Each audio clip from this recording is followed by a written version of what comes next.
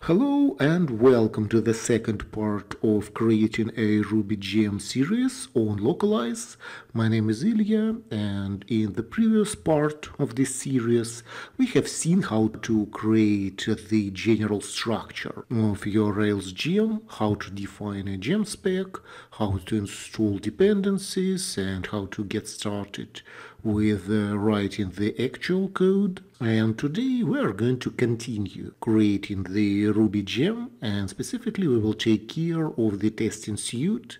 You will learn how to set up RSpec, how to create Rails test dummy application, how to define and test generator tasks, and how to create and test Rake tasks. And also we will integrate our code with Travis CI and Codecov service. So if that sounds good, let's get started. So first of all, let's add some more development dependencies inside the gem spec file. Specifically, Codecov is an integration for the corresponding service, which will display test coverage results in a fancy way, and we will return to it later. .env allows us to set environment variables using the values inside a special file, and in our case these variables will contain Lokalise API token and the project ID. We will also employ Rails to run our test dummy application. Then Rake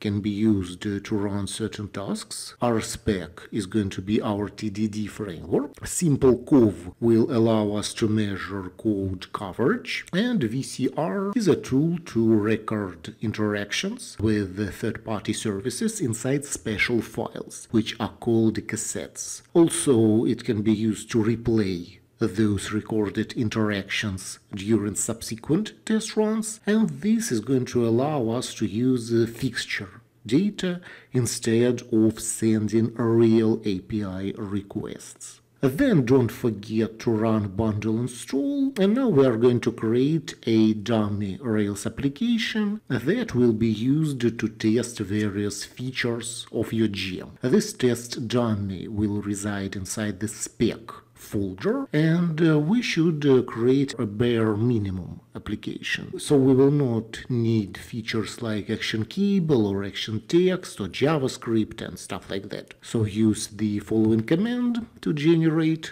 this application, and then proceed to the application RB file of this new Rails app and remove the following line, because, well, I would like to run the testing suite using both Rails 5 and 6. Also remove the gem file and gem file log, because we will utilize our gem file inside the root of our project. Also open the boot RB file and replace its contents with the following. So this way we are utilizing our own gem file instead the gem file that was generated for us. Also, we need to add a special gem for time zone information that should be loaded only on Windows and for JRuby users. Next, we are going to start setting up RSpec. Therefore, create a new file spec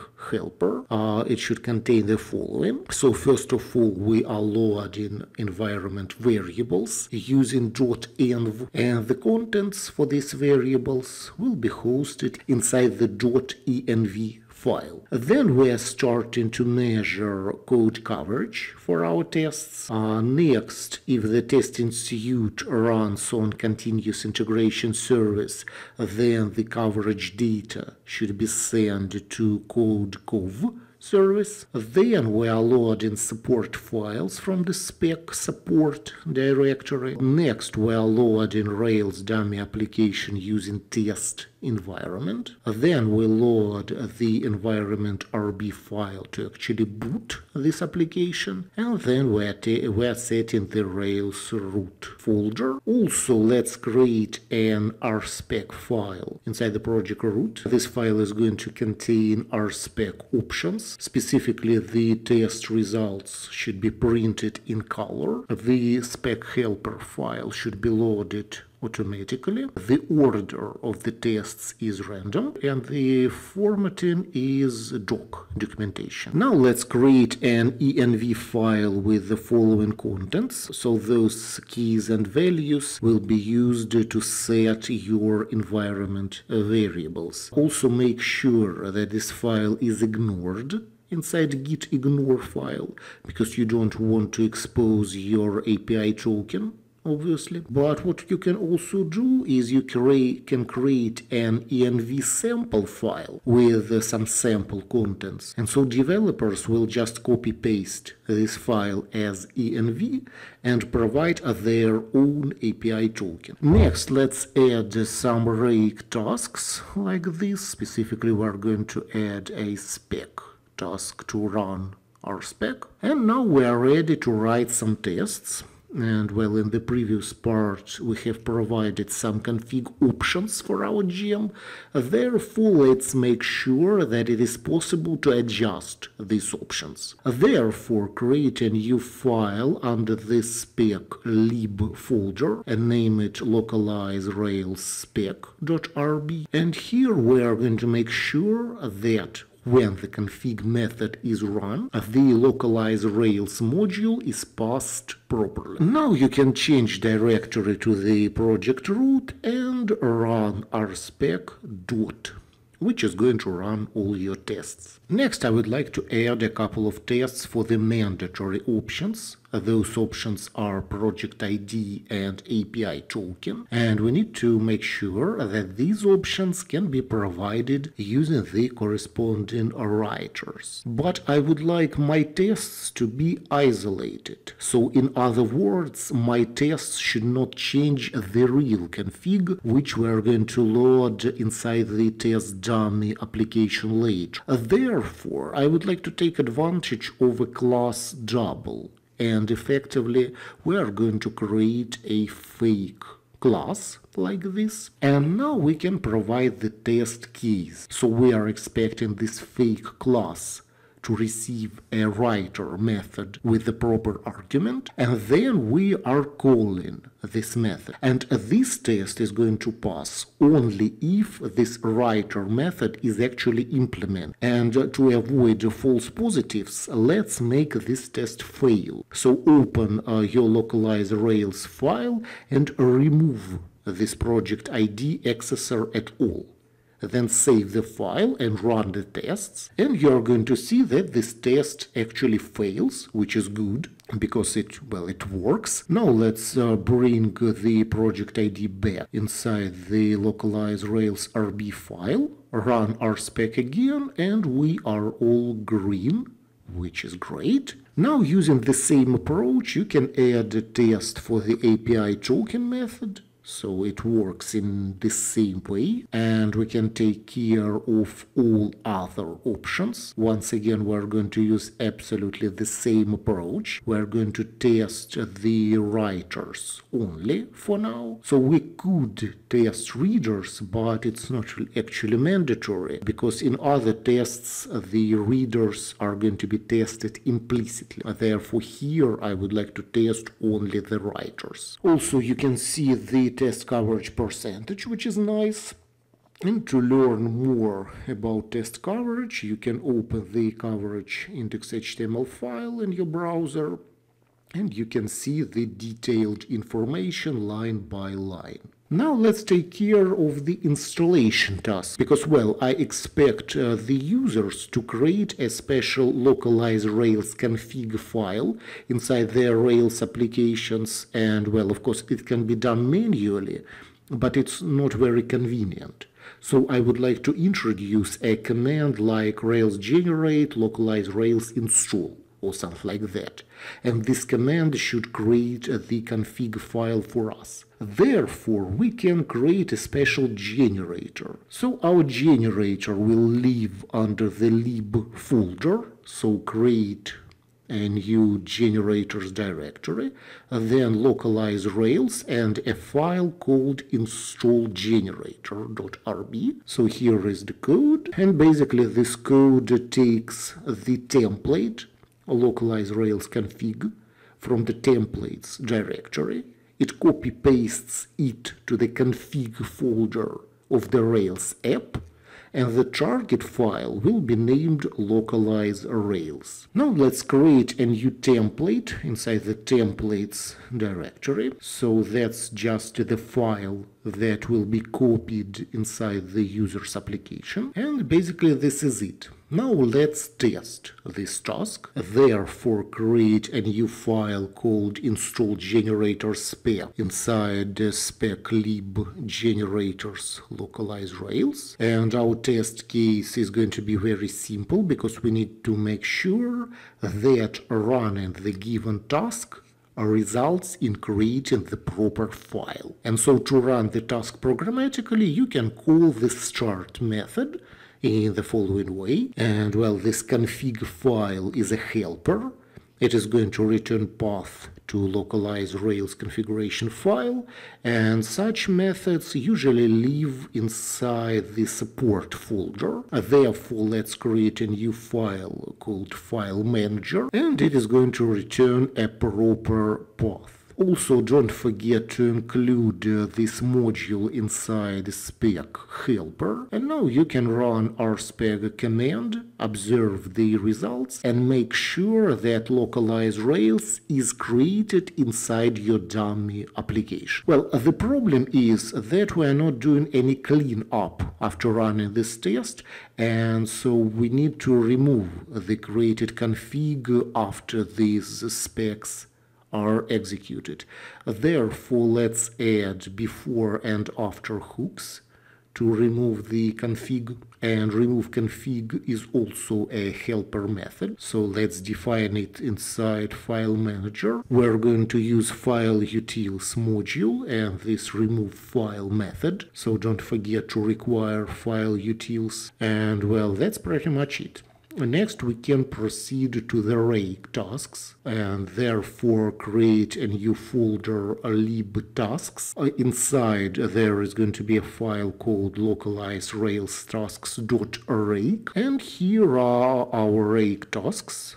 As you can see, they delegate all the job, all the work to other methods that we are going to define later. And so we also need to register those tasks before utilizing them. And so to do that, we need to create a Railtie. So that's basically a block of code that extends a Rails core functionality. Therefore, inside a Railtie RB file, add the following code, and don't forget to require this Railtie inside localize Rails file. Also make sure that Rails is defined. Now let's add task definitions. So first of all, I would like to create a base class, and our importer and exporter are going to inherit from this class. Next, as for the importer, I would like to just print this task complete message to standard output and return true. So that's a very minimalistic approach for now, but currently I would like to make my tests path, and that's that. We will take care of these methods later. Then create an exporter file, and well, it is going to have pretty much the same content. Then don't forget to require those files inside localize Rails RB. And now let's test those Rake tasks. The first step is to load those tasks inside the spec helper. Then you can create a new file, import task spec.rb. So we should make sure that this task actually outputs the success message. So this can be tested using the following approach. And well, this expectation requires a callable object, a lambda or a procedure. And so to run a task programmatically, you can use the following approach. But well, this line of code is quite complex. Therefore, let's create a new Rake utils file inside the support directory with the following contents. And so these methods will return callable objects. Don't forget to require this module. And then let's return to our spec. And so here is our test. The same can be done for the export task spec file. So we are going to check the output. But one problem here is that our tasks try to load the config file inside the config directory. Therefore, this config should be created before running those specs. And therefore, let's define a new method inside File Manager. It is called add_config.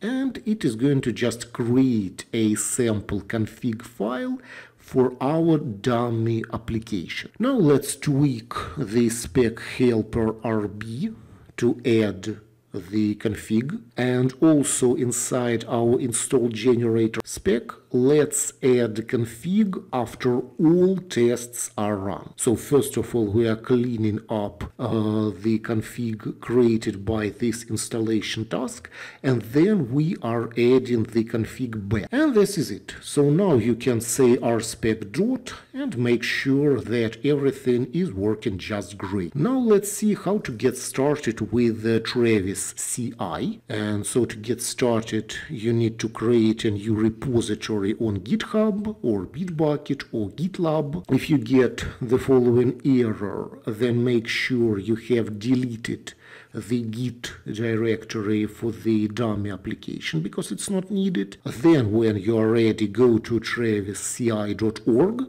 sign in using GitHub account, then click on your avatar here, choose settings, then you can synchronize your account, then find your repository, enable it, then proceed to settings and set two environment variables, Lokalise API token and Lokalise project ID. Now we need to create a new file, Travis YAML. So we are saying that the language is Ruby. We would like to use 3 Ruby versions to run the test. And also I would like to use 3 different Rails versions to run those tests. And so to make it work properly, update the gem spec in the following way. So locally we are going to use Rails 6, but on Travis we are going to use different Rails versions. Now let's navigate to codecov.io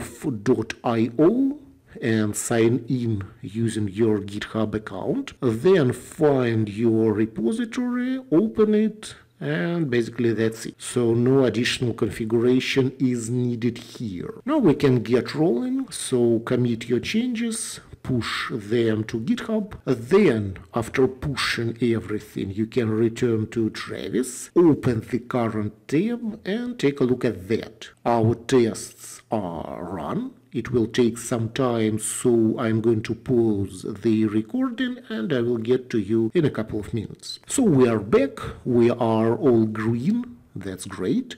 You can click on the specific job to see more information of what is happening, and then you can proceed to Codecov service. Here you can reload the page and you are going to see the code coverage result. Also, it is possible to see results for individual files by proceeding to the corresponding file, so the results are very, very detailed. And before wrapping up, let's see how to add some fancy looking badges to our README. So these badges are going to display test coverage and the results of the most recent test run. So you should just add the following contents to readme.md file. Then you can commit your changes. Also note that I am saying skip CI. so that Travis does not rerun all the tests again because we have not modified any code base. Now you can say git push, return to your repo, and make sure that the badges are displayed. Great job. And basically that's it for today. We have done lots of modifications to our gem. Don't forget that the textual version of this video is available at Lokalise blog. In the next part of this series, we are going to finalize the creation of our gem. Therefore, see you really soon, and until the next time.